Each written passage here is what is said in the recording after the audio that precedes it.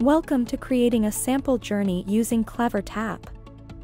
In the previous video, we learned the basics of journey and a use case to upgrade basic plan users to premium. This video will teach us how to create that journey on CleverTap. Let's now understand how to design a journey.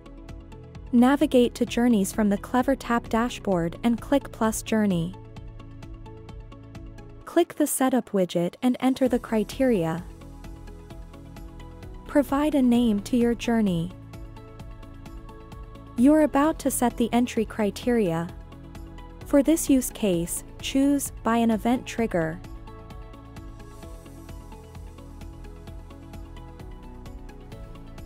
You can specify the specific date and time when users qualify for the journey. You can also set other preferences such as Do Not Disturb, Time Zone Preference, Control Group, and Journey Timeout.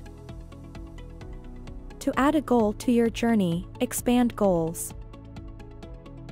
Now, drag and drop the action segment. Add a name to your goal. In this use case, your goal is achieved when the user purchases the premium subscription. Under Target segment, select the subscription updated event.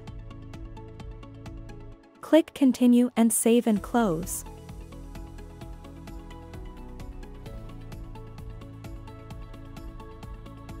Drag and drop the action segment from the left pane to the entry segment block. The entry segment defines your target audience. Name the action segment and choose the event that qualifies users for the journey. In this case, choose the Video Watched event under Target segment. As soon as the user watches the video, they will qualify for the journey. Now, drag and drop the in-app engagement node and connect it to the entry segment using links. It's that easy. Give a name to your in-app node and select your device and operating system preferences. Now, click Go to Editor to compose your message. Choose the desired template. Personalize your message exactly the way you want. Feel free to include images, configure the layout, and, if you wish, add a close button. Under Upload Media, add the image and click Save Media. Similarly, you can further add the push node and personalize the message.